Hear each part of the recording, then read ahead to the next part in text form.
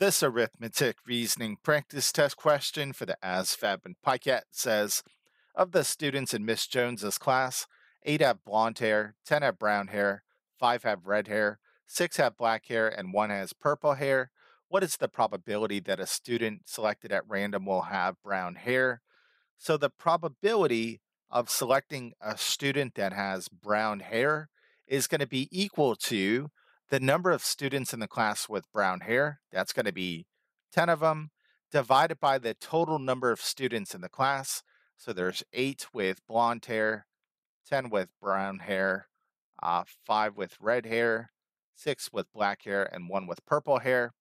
And by doing this simple arithmetic here, we'll have our answer. This is 10 divided by 8 and 10 is going to be 18. 5 and 6 is 11. And then we have 1.